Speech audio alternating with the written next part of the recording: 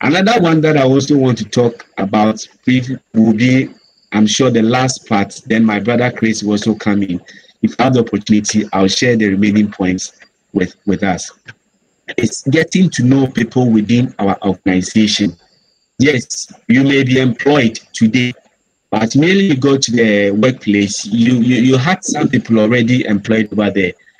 They have grown, they are experienced in whatever that they are doing. Get close to them. Mind you, they are old enough to, and remember, these people will soon go on retirement. And when they go on retirement, it is you who are going to fill their shoes.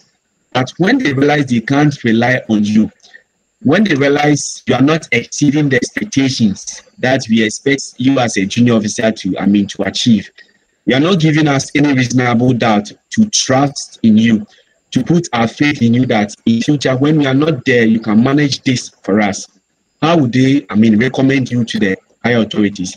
So let's get closer to these individuals. Approach one or two people in the organizations that you think you like what they are doing. Get close to them. Engage them in conversation. Oh, how did you achieve this? How did you get to this far? I also want to be like you.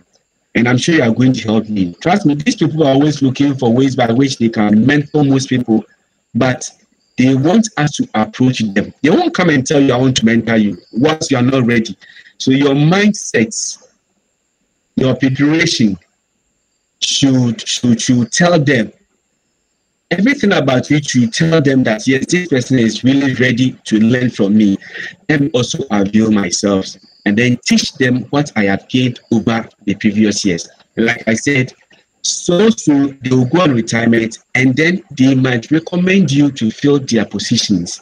So connecting with such individuals will boost our career progression wherever we find ourselves.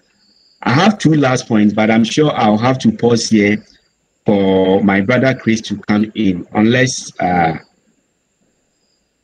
Ashon wants me to continue with what I've shared so far. Clement, thank you very much. So essentially, I just want to sum what you've said, that in trying to improving oneself beyond any reasonable doubt in the corporate sense, then one should be exceeding his or her performance indicators